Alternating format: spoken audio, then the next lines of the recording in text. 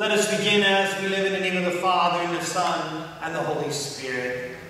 The grace of our Lord Jesus Christ, the love of God, and the communion of the Holy Spirit be with you all. And with your spirit. My brothers and sisters, as we continue this Lenten journey towards Easter joy, we pause as we prepare to receive our Lord Jesus in His Holy Eucharist by calling to mind our sinfulness.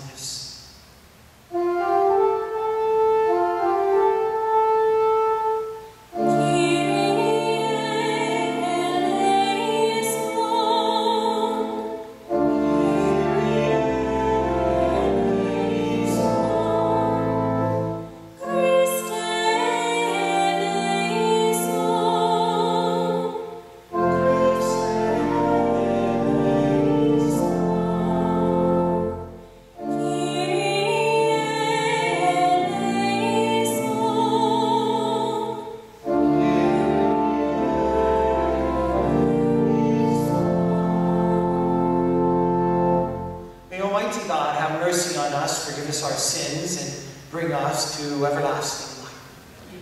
Let us pray. By your help we beseech you, Lord our God, may we walk eagerly in the same charity with which, out of love for the world, your Son handed himself over to death. Through our Lord Jesus Christ, your Son, who lives and reigns with you in the unity of the Holy Spirit, one God, forever and ever.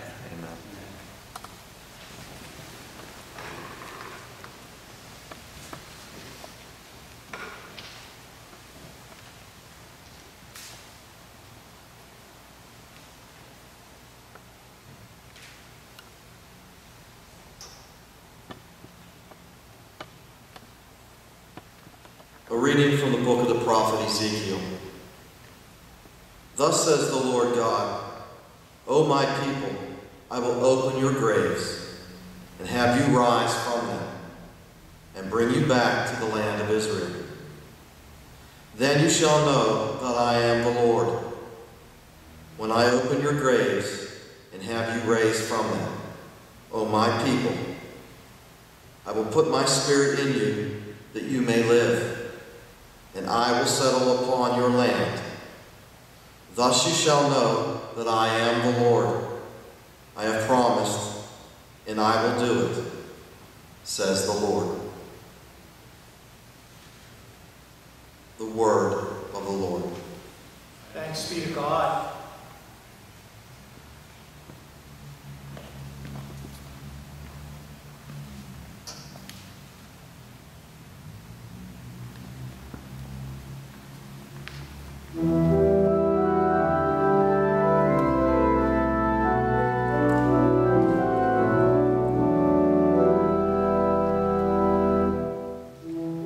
With the Lord there is mercy, and for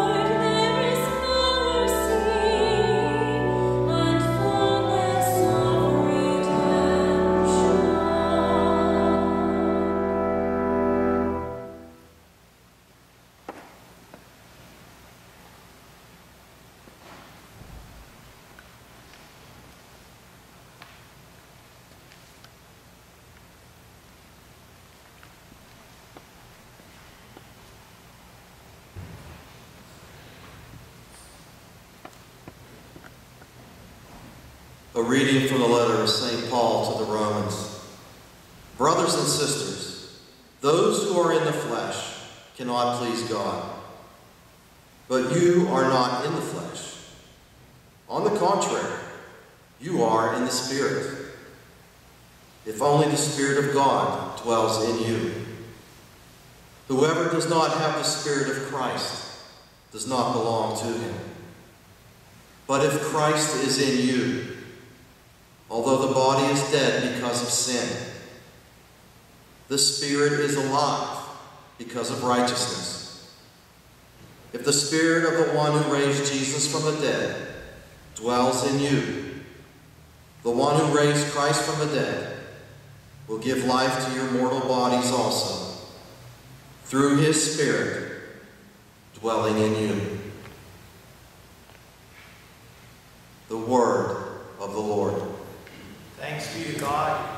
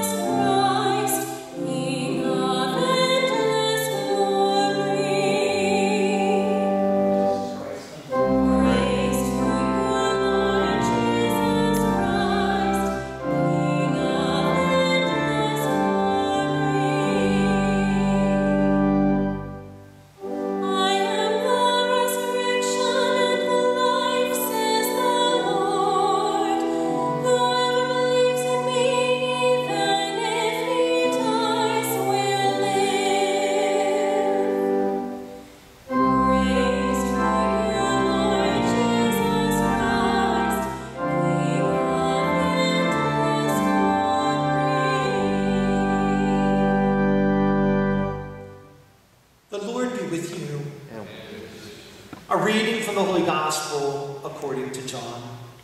Glory to you, The sisters of Lazarus sent word to Jesus saying, Master, the one you love is ill. When Jesus heard this, he said, This illness is not to end in death, but it is for the glory of God, that the Son of God may be glorified through it. Now, Jesus loved Martha and her sister and Lazarus. So when he heard that he was ill, he remained for 2 days in the place where he was. Then after this he said to his disciples, Let us go back to Judea. When Jesus arrived, he found that Lazarus had already been in the tomb for 4 days. When Martha heard that Jesus was coming, she went to meet him, but Mary sat at home. Martha said to Jesus, Lord, if you had been here, my brother would not have died.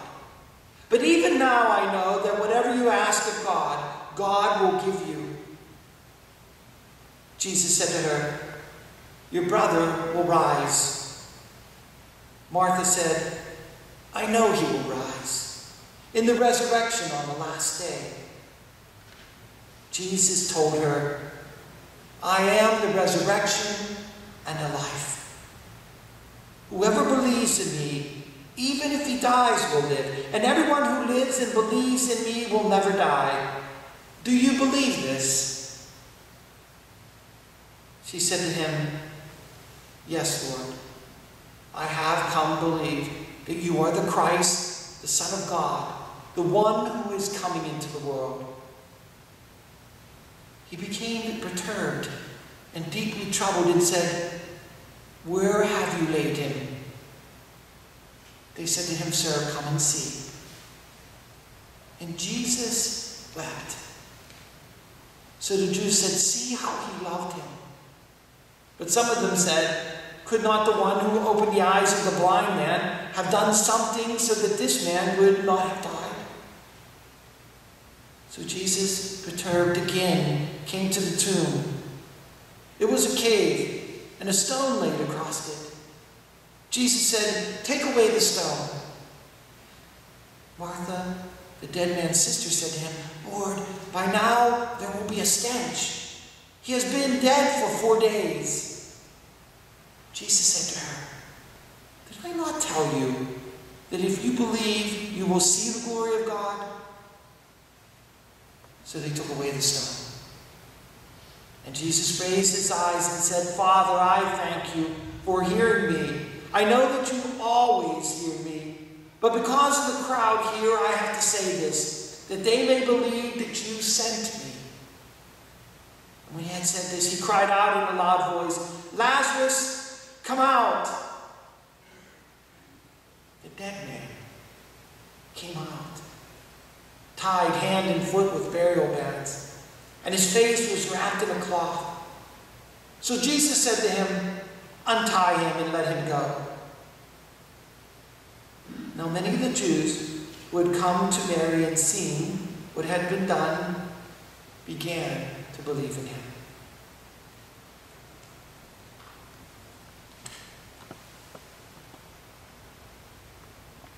The Gospel of the Lord.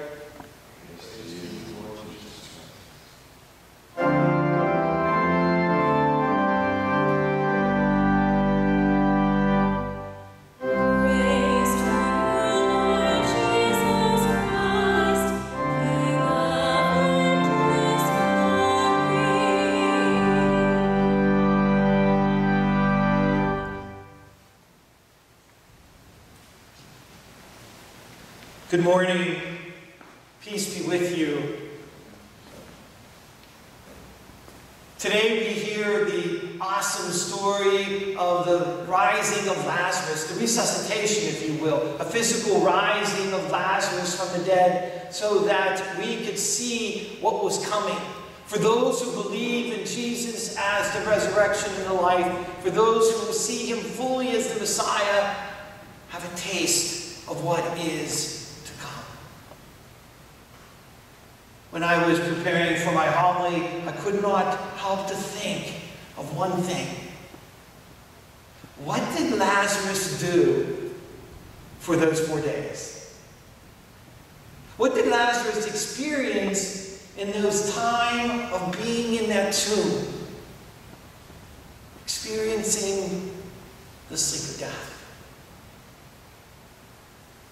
It's an important question for us to ask, because the reality of death is that separation of body and soul. The reality of death is a place for which one goes, seeking truth, life, and peace. The name Lazarus itself means to whom God has saved. How beautiful it is that Jesus tells a parable about Lazarus and the rich man. We're all familiar with the story. That Lazarus was a poor man, and when both the rich man and Lazarus dies, they both go to the place of the dead. But Lazarus, because he wanted for much in his life, he found comfort in the bosom of Abraham. For the Jews, the place of peace and rest in death is in the bosom of Abraham, meaning that a child of Abraham is comforted by the promise of the covenant. Jesus tells this story knowing that his friend Lazarus would be the one that he would use as a vehicle of what it was like to experience a resurrection, a new life, because of Christ, the Messiah. So to answer the question, what did he do in these 4 days until Jesus called him forth from the tomb? Lazarus, come out. Well, I really believe, in all honesty, that Lazarus went to that place, Hades. He went to that place where all those who were waiting for the Messiah, for the ability to know what eternal life would look like. He went there first, contemplate his own life, to imagine what his life was and what it meant. How did he live it? How did he experience God's presence? And secondly, he reflected on his life in his friendship to Jesus. Who's Jesus? He was the one who was to come. What did Lazarus experience as a friend of Jesus? Incredible miracles, his teachings, certainly his love and friendship. But it wouldn't be until Lazarus experienced physical death that he knew what everyone wanted to know. And that is what he knew. That Jesus was the Messiah.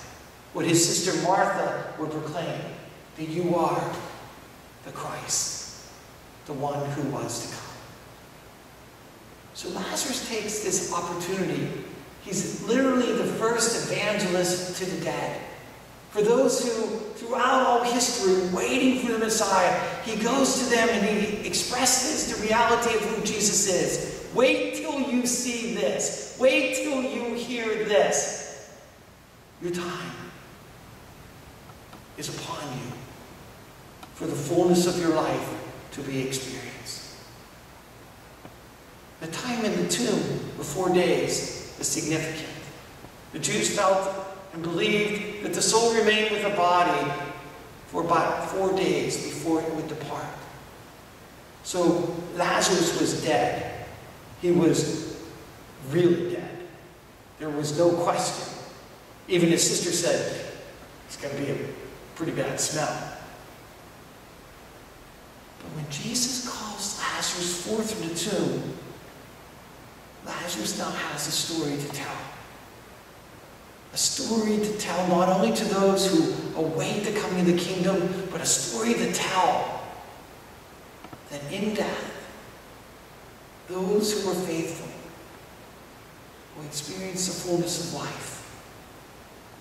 Not a resuscitation of the physical body, but a full divine gift of perfection.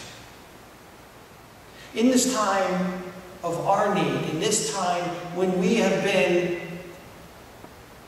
sequestered by an edict now to stay home, we too are experiencing a tomb, a concealment of our lives. And in that concealment, we too, like Lazarus, must first evaluate who we are. How are we living? So many living in fear right now. But those who live in faith, in the reality of our vulnerability, of our own human weakness, our own mortality, we should take advantage of it and say, how am I living my life? How is my life an experience of Christ Jesus? Not only his teachings and his love, but his promise.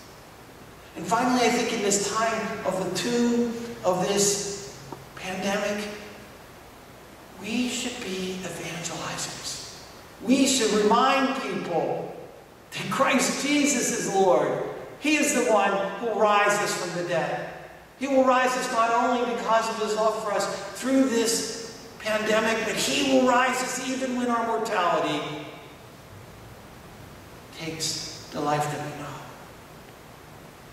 So what should be our mission this week? I think it should be simply this.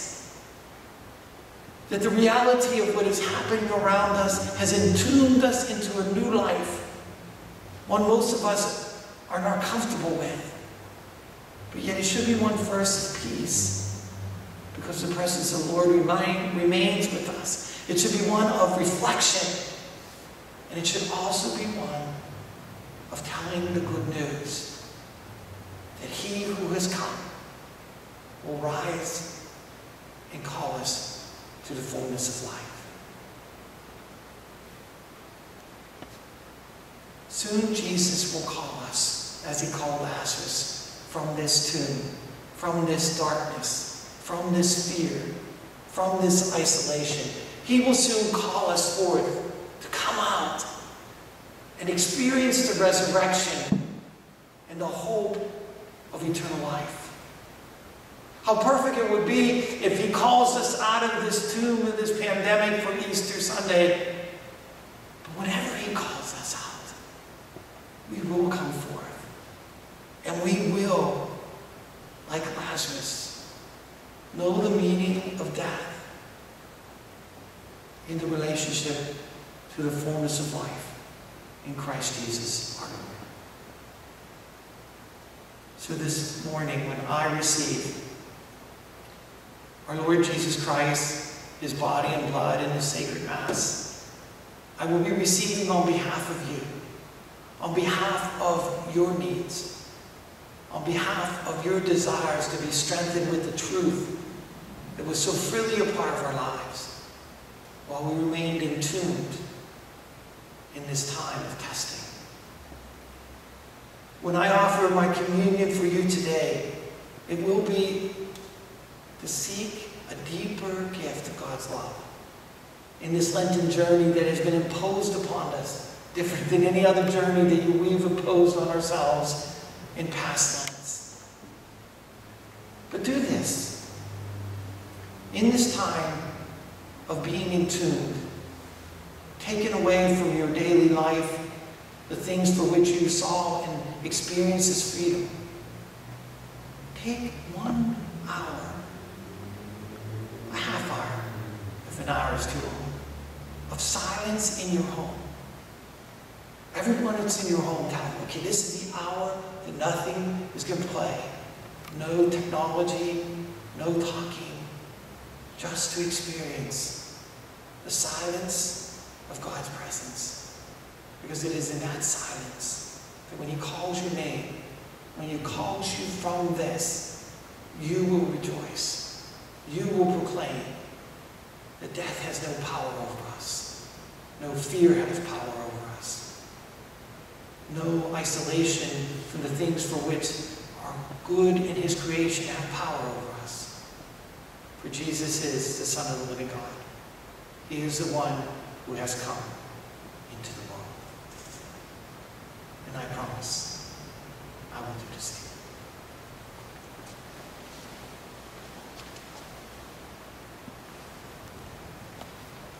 Let us stand now and profess our faith. I believe in one God, the Father Almighty, maker of heaven and earth, of all things visible and invisible.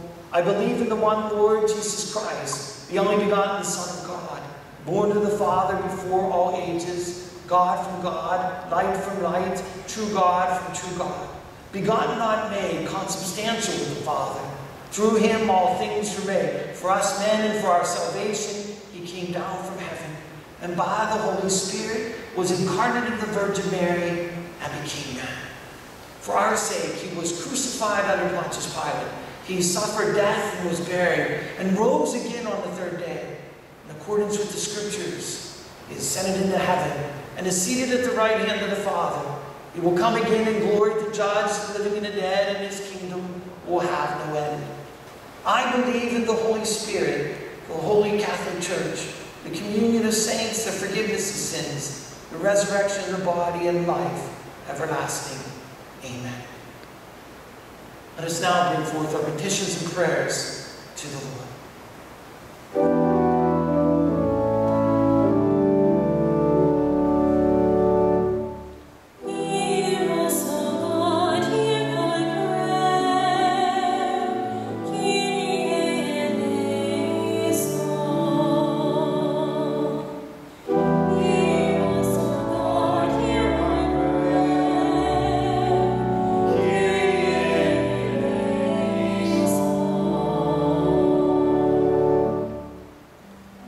Church universal, that it may proclaim eternal life to all.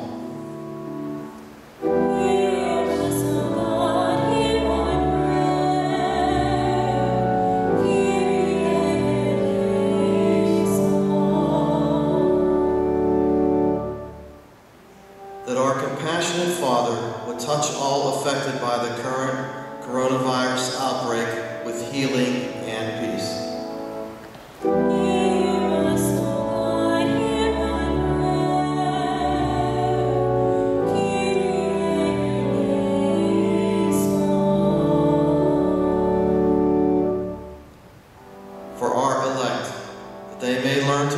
in the Lord and his power in the death-dealing situations of their own lives.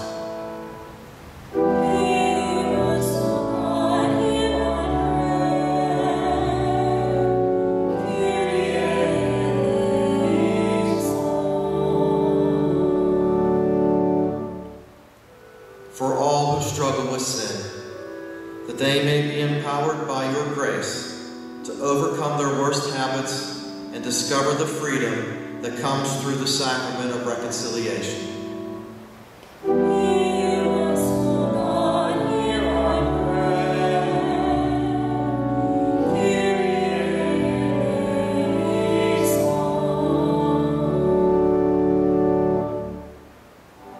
For all the faithful departed, that the purgative love of Jesus Christ will make them perfect in heaven as they look forward to the resurrection of the body.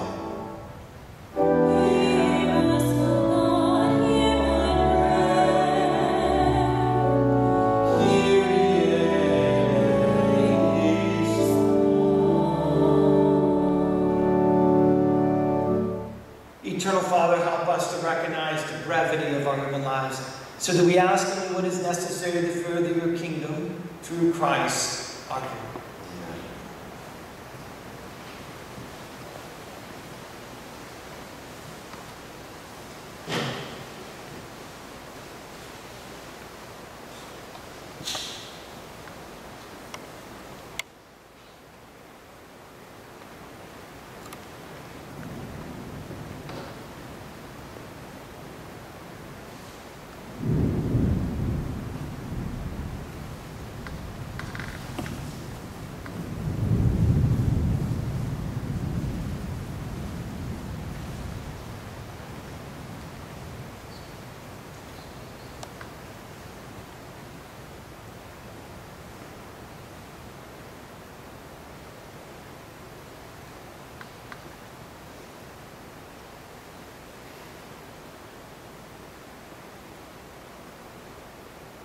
Blessed are you, Lord, God of all creation, for through your goodness receive the bread we offer, fruit to the earth and work of human hands, will become for us the bread of life. Blessed be God forever. By the mystery of this water and wine, we come to share in the divinity of Christ, who humbled himself to share in our humanity. Blessed are you, Lord, God of all creation, for through your goodness we receive the wine we offer. Fruit of the vine and work of human hands will become our spiritual drink. Blessed be God forever. With humble spirit and contrite heart, may we be accepted by you, O Lord, and may our sacrifice in your sight this day be pleasing to you, Lord God. Lord, wash away my iniquities and cleanse me from all of my sins. Pray, my brothers and sisters, that my sacrifice and yours may be acceptable to God the Father Almighty. May the Lord accept the sacrifice at your hands for the praise and glory of his name, for our good and good of all his holy church.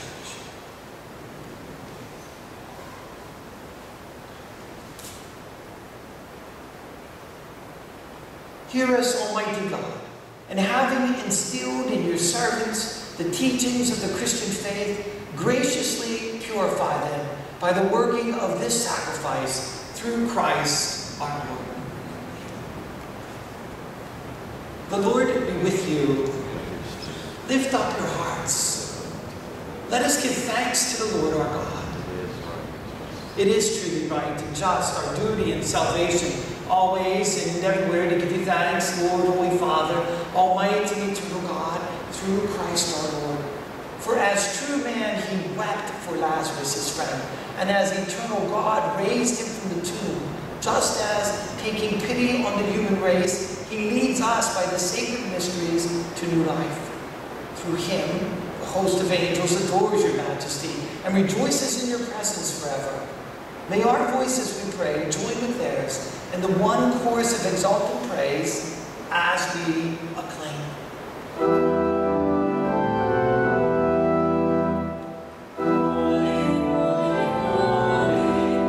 Lord God of hosts,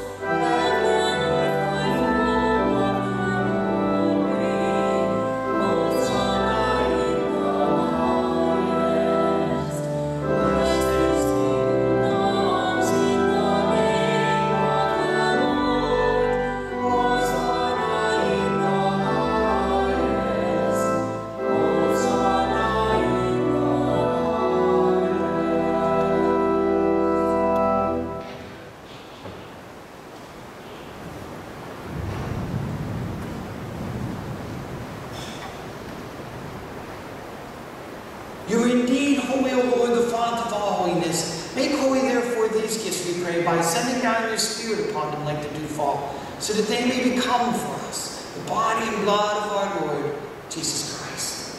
At the time he was betrayed and entered willingly into his passion, he took bread, giving thanks, broke it, gave it to his disciples, saying, "Take this, all of you, and eat of it, for this is my body, which will be given up for you."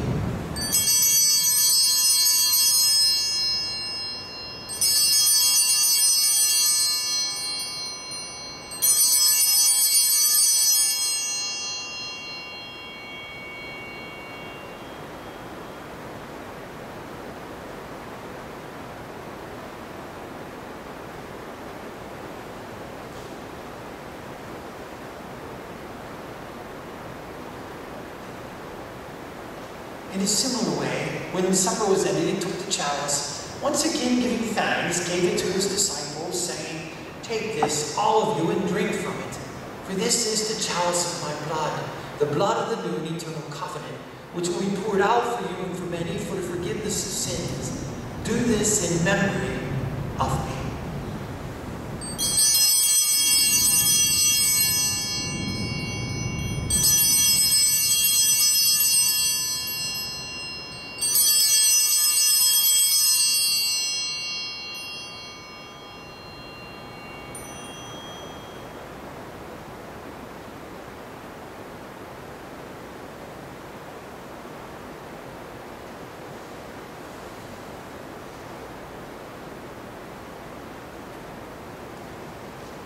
The mystery of faith.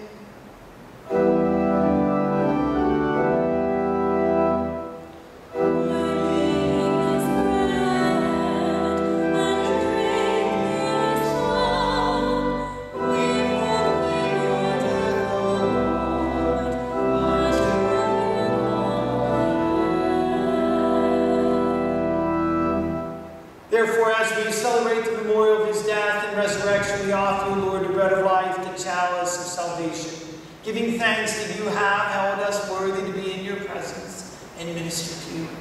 Humbly we pray that, partaking of the body and blood of Christ, we may be gathered into one by the Holy Spirit. Remember, Lord, your church spread throughout the world. Bring her to the fullness of charity, together with Francis, our Pope, Edward, our Bishop, and all the clergy. Remember also our brothers and sisters who have fallen asleep in the hope of the resurrection, and all those who have died in your mercy.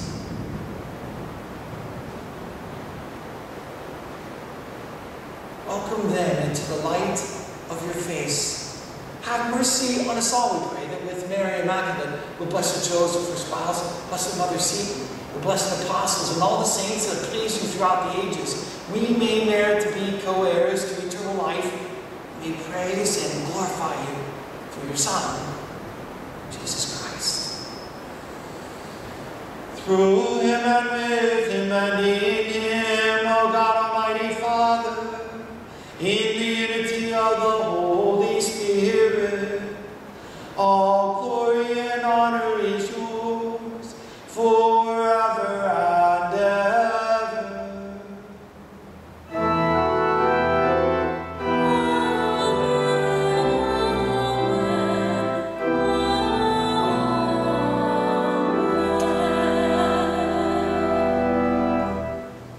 At the Savior's command, informed by divine teaching, we dare to say, Our Father, who art in heaven, hallowed be thy name. Thy kingdom come, thy will be done, on earth as it is in heaven. Give us this day our daily bread, and forgive us our trespasses, as we forgive those who trespass against us. And lead us not into temptation, but deliver us from evil. Deliver us, Lord, we pray, from every evil. Graciously grant peace in our days, that by the help of your mercy we may be always free from sin, safe from all distress, as we await the blessed hope and the coming of our Savior, Jesus Christ. For the kingdom, the power, and the glory are yours, now and forever. Lord Jesus Christ, who said to your apostles, "Peace I leave you, my peace I give you," look not on our sins, but on the faith of your church, and graciously grant her peace and unity in accordance with your will, who live and reign forever and ever. May the peace of the Lord be with you always. Let us offer each other a sign of Christ's peace.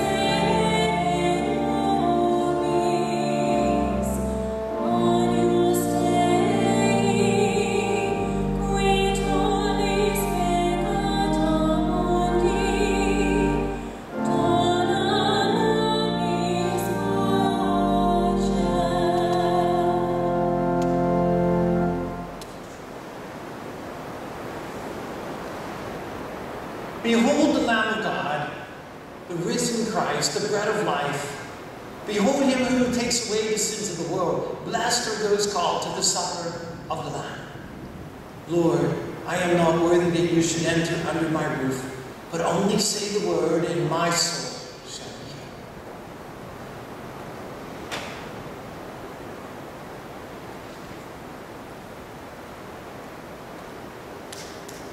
healed. May the body of Christ keep me safe for eternal life. Amen.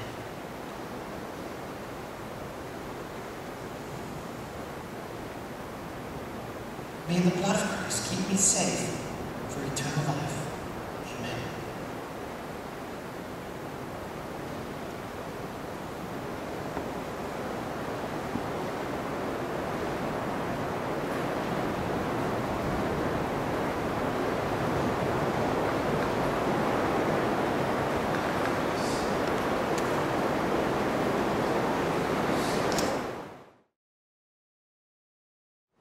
A spiritual communion.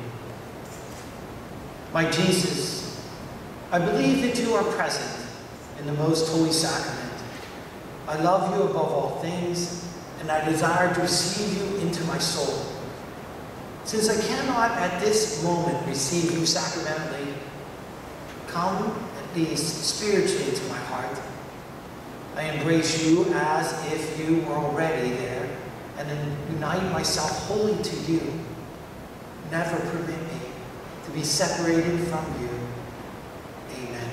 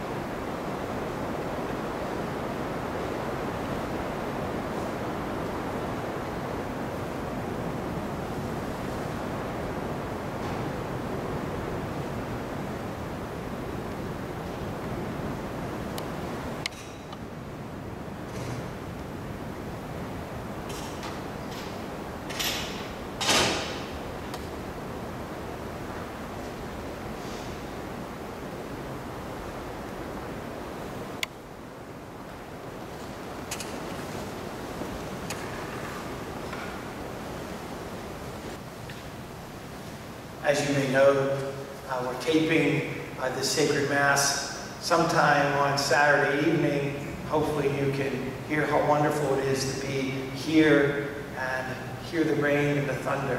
It just speaks so much to Jesus calling us forth from that darkness into the resurrection and life. So just keep that in mind as we're entombed. Let us continue to be like Lazarus with great hope, knowing that Jesus will raise us up to our lives again, and even more importantly, into the resurrection. As you know, I would like you to take time to pick up a bulletin here when you make your visit through the week, or of course, the bulletin will be online. Remember this, I know we have this new edict now, it's called the Stay Home Edict. You can only go out unless you're doing something life-sustaining.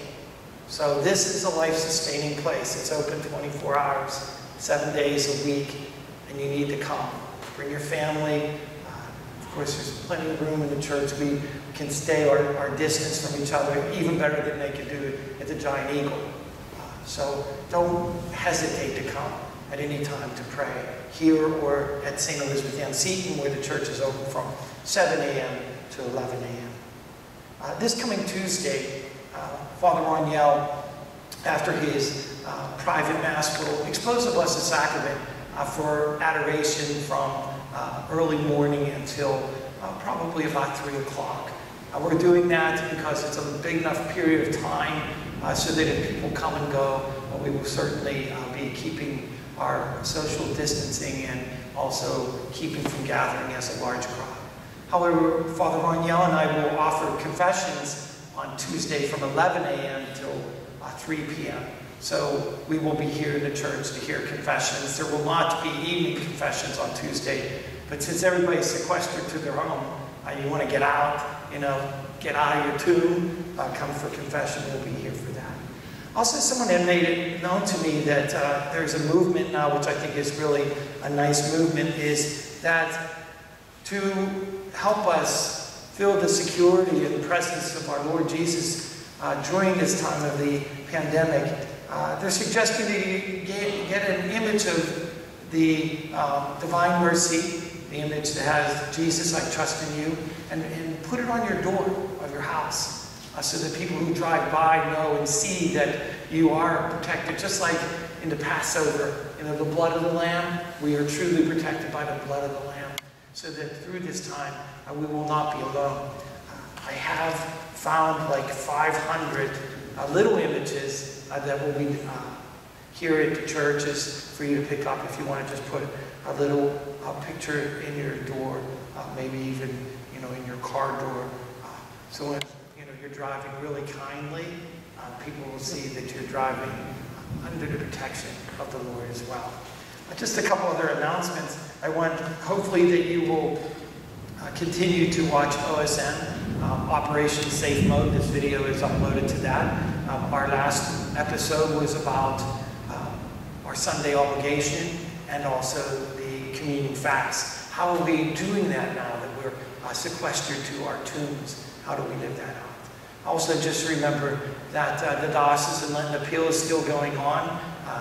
We have not yet received our goal yet for the diocese, so if you haven't made a pledge, it's not too late. You can mail that into the office, and we'll make sure that the bishop gets that. As well as the offertory, Sunday offertory. You can do that online now. Just go to our webpage and click the button to give online as well. So just keep that in mind as we continue our work here as a parish. Let us pray.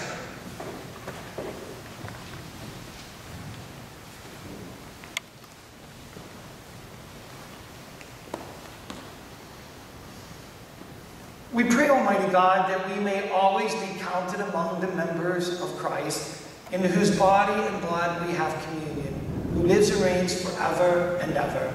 Amen. Mary, conceived without sin. The Lord be with you. May Almighty God bless you, Father, Son, and Holy Spirit. The Mass is ended. Go in peace to glorify Christ by your life. Thanks be to God.